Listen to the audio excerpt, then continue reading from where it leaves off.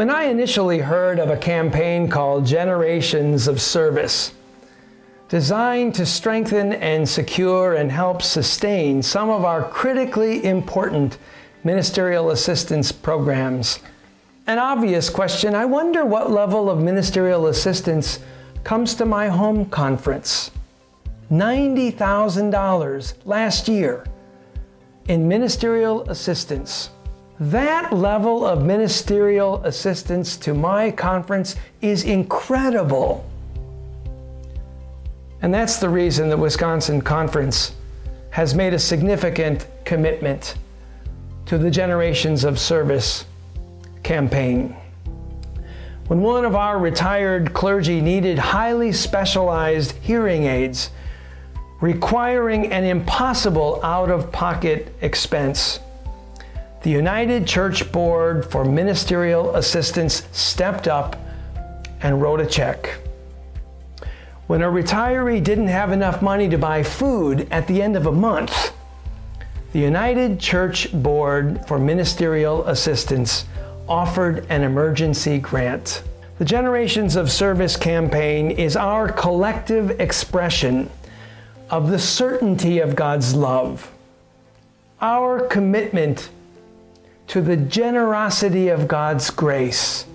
Join me in sustaining these vital ministries of our beloved United Church of Christ.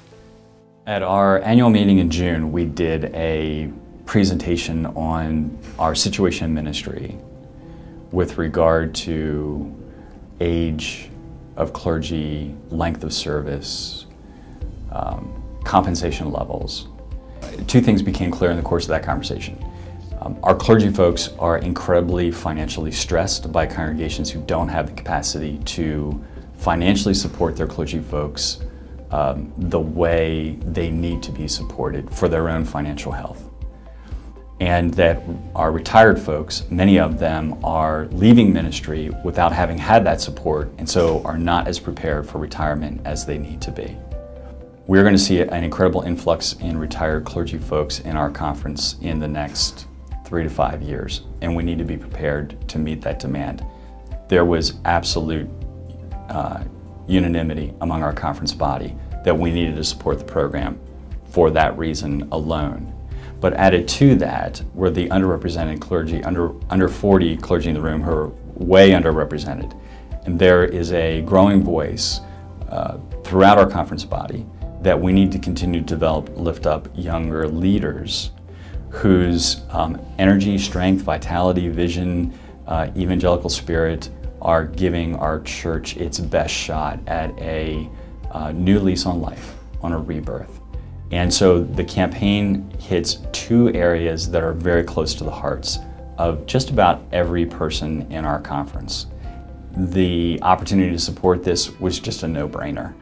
And so when we had an opportunity as a conference body to sign on as partners with this project, yes was a very, very loud voice.